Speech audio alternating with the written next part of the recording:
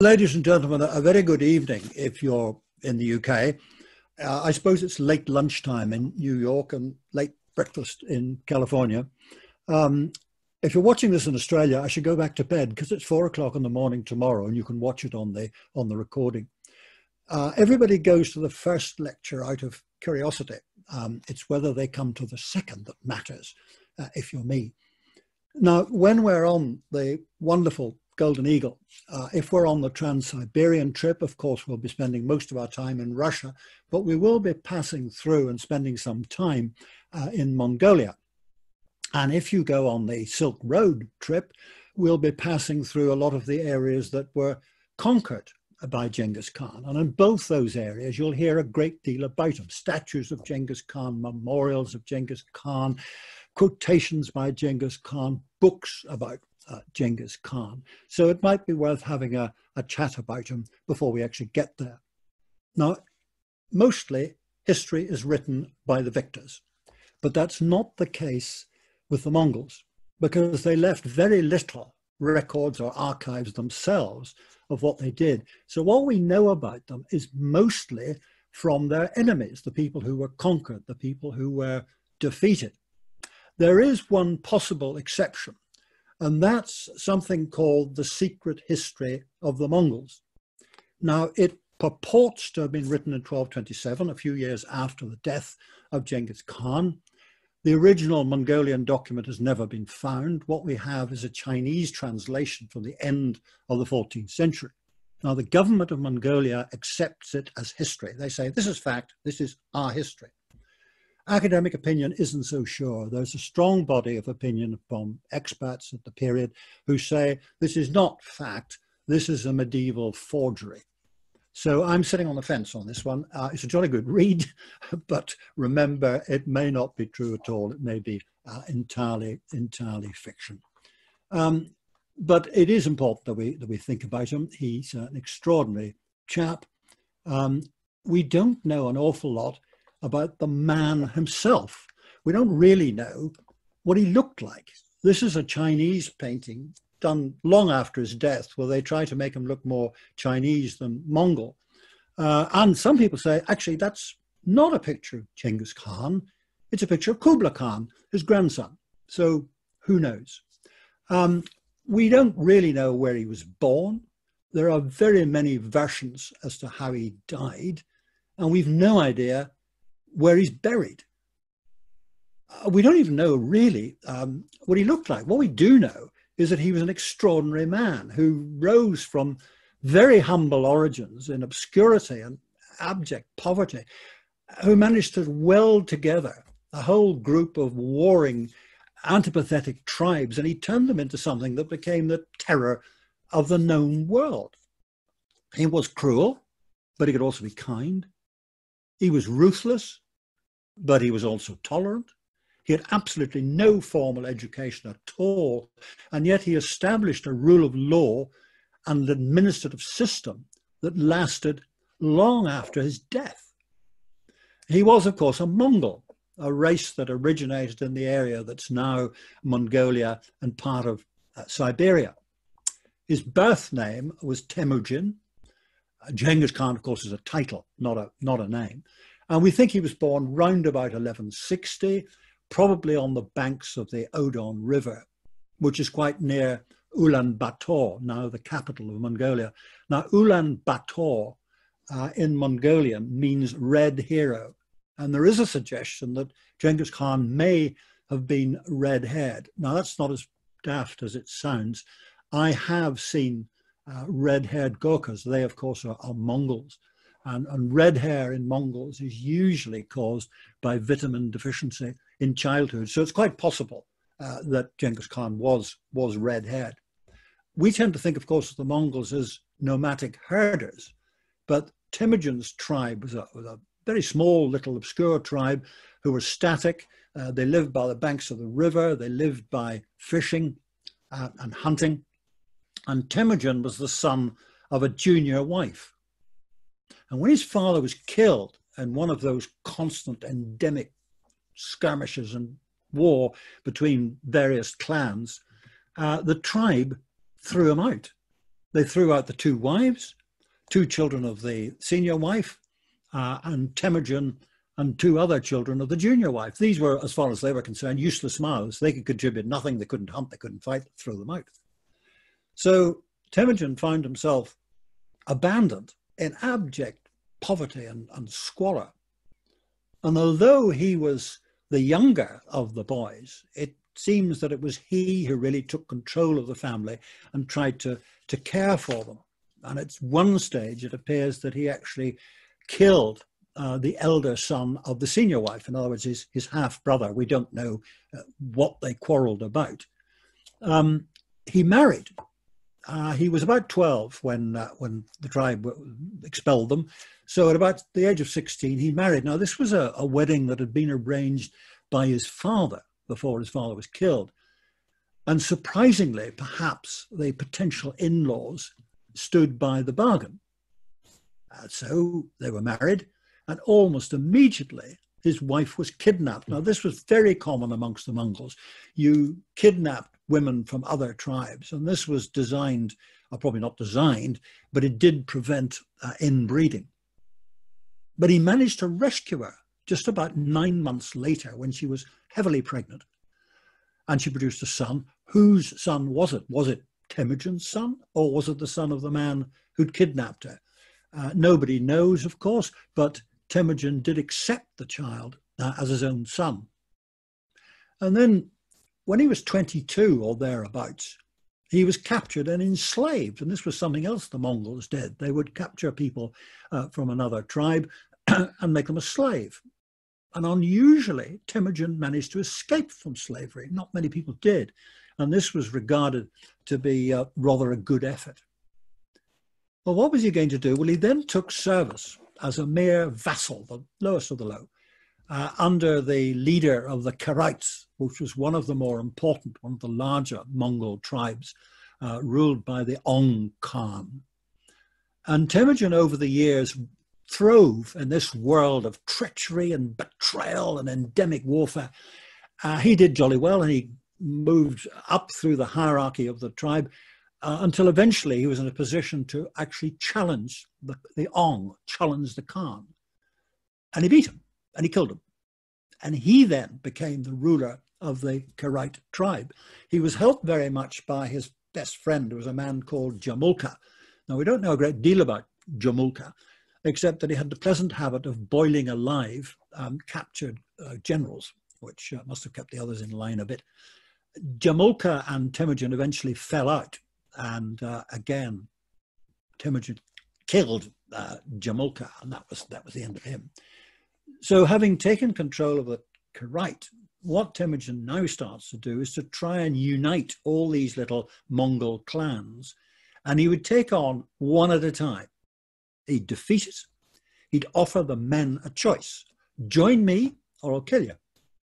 And the women were married into men of his now expanding tribe. And this went on for about 20 years. And eventually, in 1206, the Grand Council of the Mongols, which was a sort of assembly of all the chiefs of all the various Mongol tribes, they got together and they acknowledged Temujin as the leader of all the Mongols. And they gave him the title of Genghis Khan, the strong, the fearless, the unyielding Khan. Now, he, we reckon, was 46 years of age then. So this process took him 20 years. But at last, the Mongols have one government, one leader, and one military force. But he was still surrounded by potential enemies. So he decided that he would strike first. Now, I'm not going to spend very much time talking about the way the Mongols waged war, because that's really the subject of a separate talk. All I would say is that essentially every Mongol was also a soldier. Every male Mongol was also a soldier. And it was a cavalry army. They moved everywhere on horseback, which meant that they could move very swiftly. And they moved on these extraordinary little Mongolian ponies. 12 hands is a big one. They're tiny, and yet they will carry a big, heavy man all day. They're not shod. They will eat anything that's available. Quite extraordinary little animals. When we go to Mongolia, you'll have a chance to ride one if you wish to.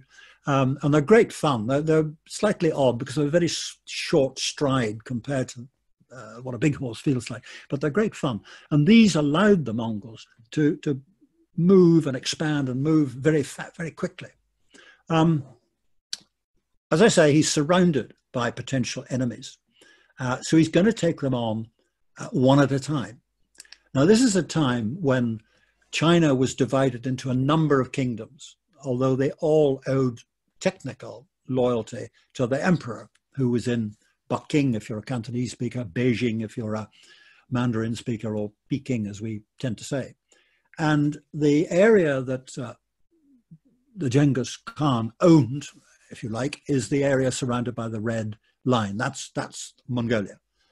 And he's going to, first of all, take on the Xixia Chinese who are here.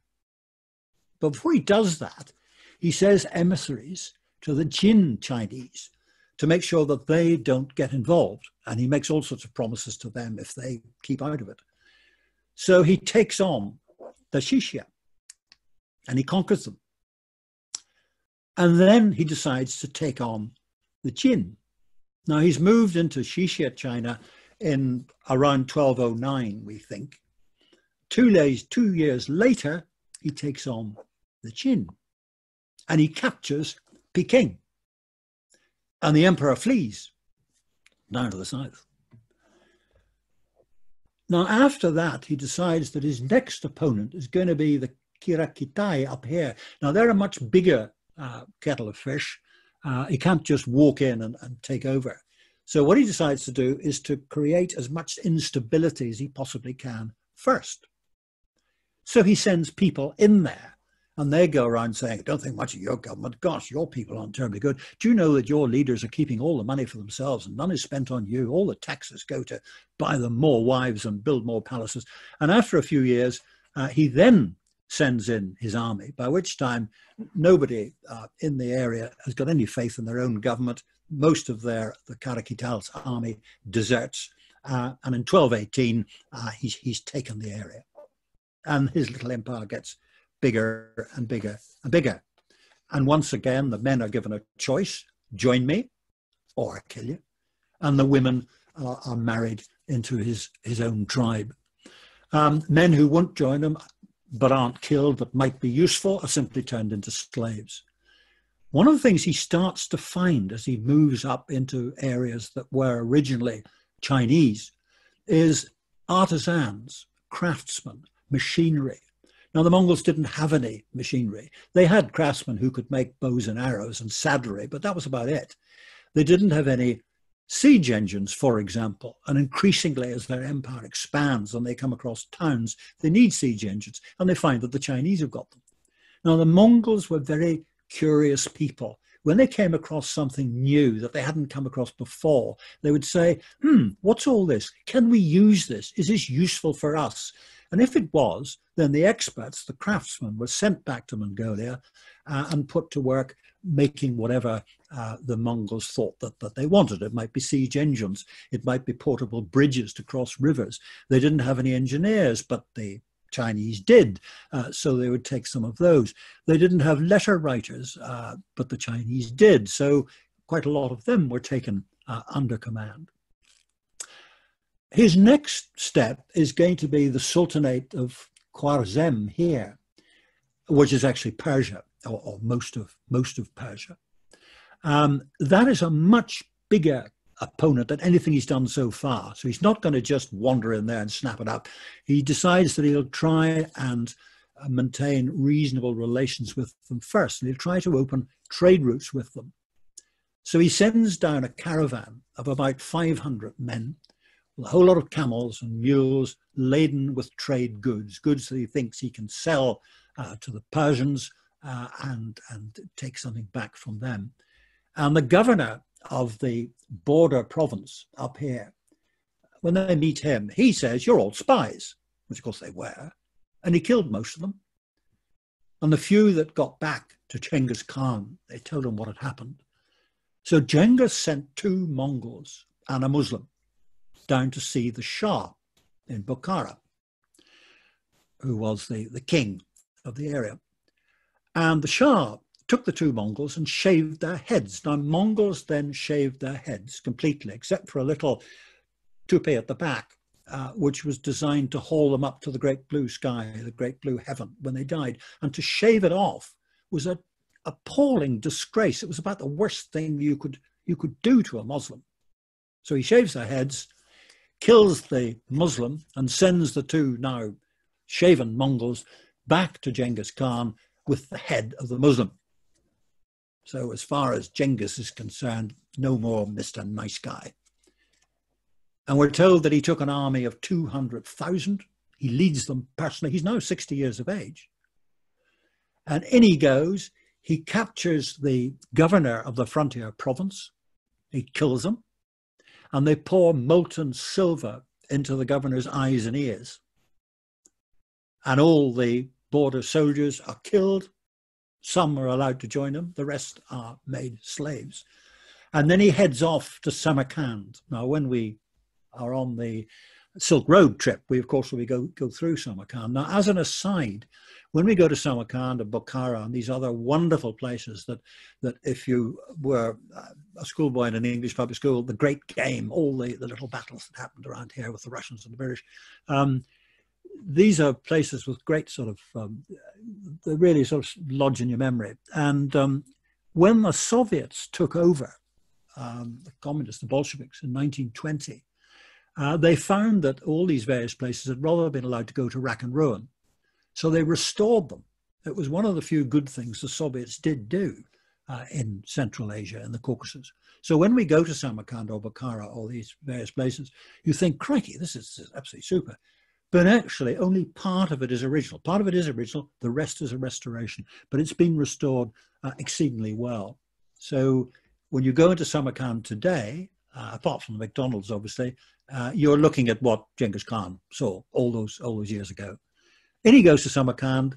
He kills the military garrison, kills them all, forms the civilian population up in the mosque, personally rides into the mosque on his Mongolian pony, and he says, I am the scourge of God, and I have come to scourge you. Get outside.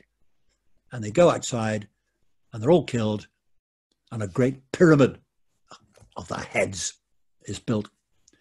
And the river that ran through Samarkand is diverted to go over the Shah's birthplace. The Shah was born in Bukhara, but in Samarkand, I'm sorry.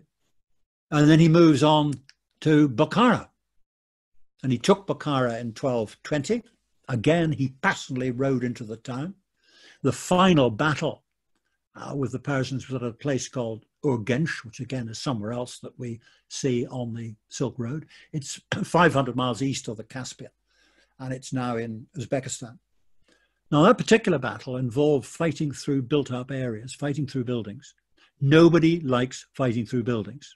Not the Mongols, not us today. Nobody wants to, you don't want to do it. The reason you don't want to do it, it's very difficult to keep control, and it takes normally very heavy casualties. And there were a lot of Mongolian casualties. And because a lot of Mongolians were killed, he formed up his army. And we're told that he ordered 50,000 Mongols to kill 24 civilians each. So if that's right, then 1.2 million civilians have been killed. Now that, of course, has got to be absolute nonsense. It's very unlikely, for a start, that he could have kept an army of 50,000 in the field for that length of time. It's probably a lot less than that. And there certainly weren't anything like 1.2 million civilians available to be killed. But the Mongols didn't just wage war with swords and shields and spears and bows and arrows. They also used propaganda. And if you're the next town down the line and you hear that the Mongols have killed 1.2 million people, you're maybe not so inclined to resist when the Mongol army appears over the horizon. So after taking most of Persia, Genghis Khan's empire is getting bigger and bigger. And what he now does is he splits the army. He takes half the army and he raids through Afghanistan and northern India and back to Mongolia. He left a garrison in Afghanistan, and their descendants are still there. The Hazaras, they live on the west of Afghanistan, and any of our British or American viewers who've served in Afghanistan will probably have come across them. And they are the descendants of Genghis Khan's Mongol garrison. And when we started sending Gurkha battalions from the British Army into Afghanistan recently, in the recent campaign, the locals said, "Hey, what are Hazaras doing in the British Army?" And our boys said, "What are you talking about? We're not Hazaras, we're Gurkhas." But of course, they're both Mongols. And as I say, they're still there in the west of Afghanistan. The other half of the army goes up north. It takes over the rest of Persia. It takes over what is now Azerbaijan. It goes up through Georgia. It takes that, gets all the way up to the Volga Bulgars, way up there up in the north, where the Rus are, the people who gave their name to Russia. The only defeat the Mongols suffered was at the hands of the Volga Bulgars. But it was only one defeat. The Mongols won all the rest of the battles, and eventually the Rus, they were the Vikings who went east, the people who gave their name to Russia, they sued for peace. And 6 princes from the Rus were coming along to negotiate for a peace with the Mongols, and the Mongol commanders erected a great sort of platform on stilts. The ground was very marshy, and when the 6 princes arrived, they were greeted, they were invited to sit down under this platform out of the sun. They were fed lots of wine and given a very good lunch, and then quite suddenly they were all tied to their chairs. And the Mongols went up on top of the platform to have their lunch, and over the next few hours the platform sank down in the mud, down and down and down and down, and the 6 princes were crushed to death. So Genghis himself is back home in about 1225, and his empire is even bigger. And then there's a rebellion in China. So Genghis Khan goes off, he puts it down, he dies in 1227, somewhere down here, and he would have been aged about 70 or early 70s. We have no idea how he died. There are all sorts of theories. He died of wounds. He was struck by lightning. He drowned crossing a river. He fell off his horse. He died of pneumonia. The most extraordinary theory, which you'll find in some Chinese history books, and ladies, you may wish to cover your ears at this point, and it says that having put down the rebellion, he took a Chinese princess as yet another wife. And the Chinese princess had inserted in her person a mousetrap type device with very, very sharp spikes. And when Genghis attempted to carry out his martial duties and inserted himself, the trap was sprung and it cut off part of Genghis's anatomy, and he bled to death. Now, clearly, that is nonsense. It's the sort of thing every schoolboy sniggers over, but it's absolute nonsense. It is Chinese propaganda. There's no reason at all not to believe that he died in his bed. For heaven's sake, he was at least 70. Now, I know 70 now is you're a spring chicken, but 70 in the 13th century was actually very, very old indeed. Well, his body was taken back to Mongolia, and it was buried in a secret grave. The burial party, when they came back from burying him, were all killed, so they couldn't say where the grave was. And several regiments of horsemen were sent off to gallop all over the area to trample up the ground so that nobody could ever find where he was buried. Now, in 2001, I think it was, there was a University of Chicago archaeological team who came across a burial site with a number of Mongol, obviously very senior Mongols buried there. And they rather wondered whether one of them might be Genghis Khan. That's still ongoing. We simply don't know. If all the accounts of the people he defeated are true, in that he was buried in a secret grave, then obviously the findings of the University of Chicago are not so, but we must wait and see what they come out with. His conquests were enormous. I mean, in 20 years, he creates an empire which is bigger than that acquired by the Romans. And it took the Romans 400 years to build theirs. And Genghis's empire did last after his death, at least for a while. And in his empire, you progressed by merit. Merit and achievement, and of course, loyalty were what mattered.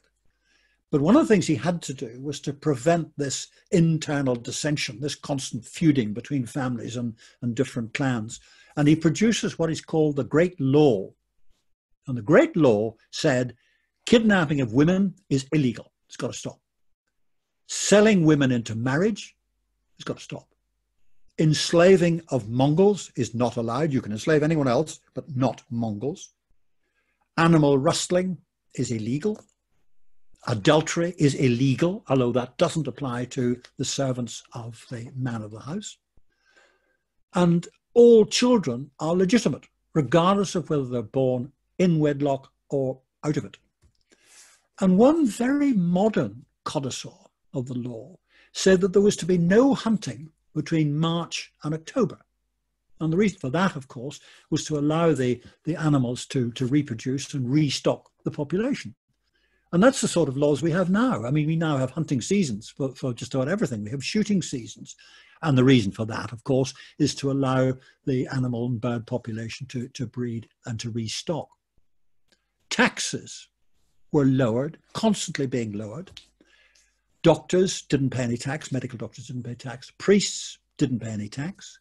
Education establishments didn't pay any tax. Now, although Genghis himself was uneducated and, as I said, probably illiterate, he understood the importance of education. And the Mongols would open up schools and universities, very much using Chinese scholars to start them off and tell them how it should be run. And the other people who didn't pay any tax for some reason is undertakers, funeral directors, no tax. Throughout the empire, free trade. Learning was disseminated. As I said, the Mongols are very curious people, so anything new they're really interested in. They'd look at it and examine it, and if it was useful to them, they'd take it aboard. They did produce a script. There was no written Mongolian script before Genghis Khan. The original script is at the top of your screen. The modern Mongolian is at the bottom of your screen, and it's read from top to bottom. Now, currently, Mongolian is written in the Cyrillic script, the same script as Russian, and that, of course, is from the communist domination of Mongolia. But the Mongol government, current Mongolian government, is trying to replace the Cyrillic script, excuse me, with Mongolian. I'm not sure whether that's necessarily a terribly good idea, because I think if you want to relate to the world, you probably need a script that can be Romanized, but we'll see how that goes. As far as religion was concerned, the Mongols were animist. They believed in sympathetic magic, but at the end of the day, everything was under the great blue sky. The great blue sky was where they went when they died. Much later, much long after Genghis, they did become Muslim. But within the empire, there was complete religious toleration. Jews, Muslims, Christians, fully allowed to practice and allowed to exist, no repression whatsoever. When he died, his successor was his third son, Ogadai, and the empire continued to grow. And it went on growing under Ogadai and his successors for about 150 years. The Mongol Empire, at its height, one grandson of Genghis commanded the Golden Horde that's up there on the north. And they got to the gates of Vienna. And the only reason they didn't go any further was that Ogadai, Genghis Khan's son, died in 1241. And the custom amongst the Mongols was that when the Khan died, all the Mongols went back to Mongolia to select the next Khan. In actual fact, of course, what they wanted to make sure was that their interests were represented. So off they went. So the Mongols never went further than Vienna. perhaps if Ogadai hadn't died, things might be different. Another grandson pushed in through Persia and into Syria and Iraq and the Middle East. His grandson, Kublai Khan, established the Yuan dynasty in China. Another descendant was Babur, who became the first Mongol ruler of India. I suppose now we still see them generally as barbarians. The Mongols are savages. They were butchers of the innocent. But there was far more to them than that, as I've tried to show. The last ruling direct descendant of Genghis Khan was the Emir of Bukhara, and he was deposed by the Soviets in 1920. And Mongolia became a client state of the USSR with a communist government and Soviet troops stationed there. That's a slide showing Mongolia today, surrounded in green, and the height of the Mongolian Empire in 1260. The Mongols have kept his memory alive. After the death of Stalin in 1953, when things started to relax a little bit, Mongolia was admitted into the United Nations in 1960 as a supposedly independent country, although in fact, of course, it was very much a client state of the USSR. In 1962, a Mongolian government official, thinking things have got a lot easier, they've relaxed, and he put up a monument to Genghis Khan and issued a stamp with Genghis Khan's spirit banner on it. But that was going a bit too far. And the communist government clamped down on that. The stamp was withdrawn, the monument was knocked down, and the official who thought of it disappeared. But then in 1991, down came the Soviet Union, Soviet troops left Mongolia, and now Genghis Khan is seen very much as a national hero. This extraordinary statue, and we'll see that when we go to Mongolia, the statue itself is 164 feet high, just the statue. That's the top of this big building. It's made of stainless steel. God knows what it cost. There is a lift which allows you to go right up and you come out at the top of the horse's head here. There are also stairs. I did actually walk up the stairs last time. I think next time I might take the lift. But it is quite extraordinary. And he's very much now, in every town, there's something about Genghis Khan. And they very much, the Mongols today, very much hold on to the tradition of Genghis Khan. So that's a brief romp around the story of Genghis Khan and his Mongols. And I very much hope to see some of you on the wonderful Golden Eagle as we cross Russia and into Mongolia and see what Mongols today look like. Thank you very much indeed for watching. Thank you very much, Gordon. I'll just wait for a few minutes just to give some time to people send some questions through if they want to ask any, but it just shows what an extraordinary man he was, I think, and the fact that still Mongols today, and I've seen that structure myself, that last statue, it's absolutely incredible, and I think that just shows just how, despite the fact of how long ago it was, that he's still very much, you know, an important figure there today. And I suppose if you could just maybe briefly maybe describe to those who haven't yet been to Mongolia what life in Mongolia is like today. Is there obviously how would it compare to, say, Western life, you know, within Mongolia? Is there still some signs of the older times in Mongolia? There are signs of, there are some temples that are still there, the Soviets didn't get rid of. But there's a funny mix of old buildings, sort of pre-Bolshevik buildings, and the more recent Soviet buildings. The British Embassy, I'm sorry to say, looks rather like a dry cleaners. You know, you'll find that a lot of the Mongols still live in yurts, these yurts, these sort of tent things.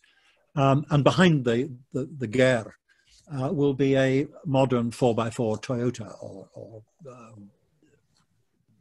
Land Rover or whatever.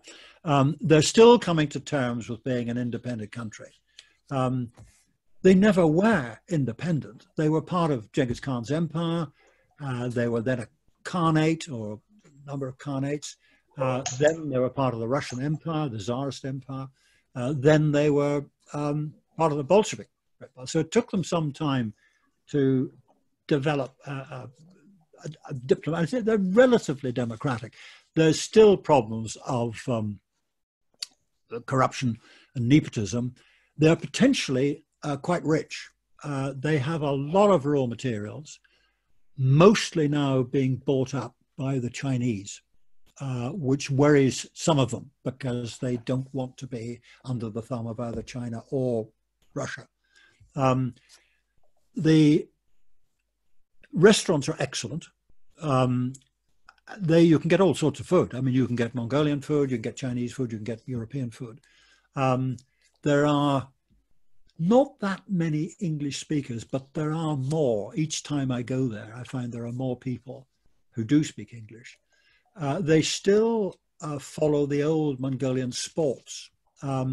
Racing. Now, if we think about racing in our country, we think about 5 furlongs, 7 furlongs, maybe a mile and a half. There they have, and I've seen it, a 10-mile race on these Mongolian ponies at the gallop on ground that is like concrete. Mostly the riders, the jockeys, ride bareback just to reduce the weight. And the last time I saw one, they had 116, I think, this was last year, 116 entrants for this race. I only saw one loose horse. I only saw one lame horse. I mean, it's extraordinary. Archery is a great sport of the Mongols. They still, I mean, they were great archers, of course, in Genghis Khan's time. Their army was mounted archers. That's how they did it, and they still practice archery and wrestling. The other great thing that they do. They're jolly nice people, Mongols. They're interesting. They're interested in us and those who, because they don't see that many foreigners, other than Russians, of course. They're quite interested in talking to us. And a Mongol who speaks English will come up and talk to you, and he's not trying to sell you anything. He wants to practice his English. So it's a jolly interesting place to be. And I think people will enjoy it. In fact, I know they'll enjoy it because I've been there enough times. And our guests have always thought it was marvelous. And so like you said, we visit Mongolia on the Trans-Siberian journey that we do, but that's only a brief visit, but it's always comes out as one of the highlights of the journey. So just some of the questions that actually came up was about the trips themselves that we do to Mongolia, and obviously the Trans-Siberian is one of those. The Trans-Siberian, the classic journey is 15 days in length, and that only includes just a day trip into Mongolia, but you get to see all of the major sites within Mongolia, within Ulaanbaatar, sorry, that's the major stop that we do there, but we do all of the main city tours, and then we travel out into the countryside and go and visit the nomadic families out there within the Tyrrell National Park as well, and we get to see the statue that Gordon put up on his presentation. But if you wanted a more, longer exploration of Ulaanbaatar itself, then you could do the Trans-Mongolian trip, which is 13 days in length. And that actually visits the Nadam Festival, which incorporates those games that Gordon's just mentioned, the sports that are the traditional sports of Mongolia, so wrestling, horse riding, and archery. And Nadam itself means the 3 manly games, and that's the big national festival that takes place there each July. And so we're really lucky to have access to that festival, and we go and watch the opening ceremony there, and then we go and watch some of the horse riding and the different activities there. So that's a huge feature of that journey. And we did have a question as well just about the cost and the cost of those trips. The prices are all online, but just to give you an indication for the Trans-Mongolian trips, they start for 2021, for example, in a silver class compartment, they start at $17,500 per person, which is the equivalent of about £13,000 per person, and that's a fully inclusive trip from start to finish. That includes everything on board the train from the moment you join us to the time that you leave us. all of your food and drink, and all of the excursion programs as well are fully inclusive within the price. So as we've mentioned, all of the different journeys in there. So I hope that answers the questions for those of you who have asked those type of questions. I do have another couple of questions for you, Gordon. I'm not sure if you know the answer to this question, but Adelina McClure has asked what type of gems or minerals can be found in Mongolia. Do you happen to know that answer? Unfortunately, I'm unaware of the answer to that, but... It wasn't, as far as I know, a great source of minerals, of precious stones. They did trade with India, but there was a question of them getting precious stones from India rather than sending any precious stones themselves. I don't think, as far as I know, I've certainly never heard of a native jewel. You know, I don't think they have any diamonds or emeralds or anything like that, as far as I know. But if I'm wrong, it's not a resigning matter. Mm-hmm. No, that's I didn't, because I myself wasn't aware of anything in that sense. No. We have another question here about, at the height of the Mongol Empire, did it cover all of what we know today as China? Yes, but it was a part of the Mongol Empire, but slightly separate from it. Kublai Khan, who was Genghis Khan's grandson, he was the emperor of China. Now, the rest of the empire was run by other relatives of Genghis Khan. So you can say that, yes, it was part of the Mongol Empire. Marco Polo met him. Marco Polo sort of trekked off to China, met Kublai Khan. Kublai Khan had never met a European and was terribly interested in what was happening and wanted to know what he could trade with the Europeans. Again, this curiosity of the Mongols. So China, yes. Much later on, the Japanese tried to recreate in the 30s, when they invaded China, to recreate a Mongol dynasty. The Manchus were Mongols, although they interbred a bit, but they were Mongols.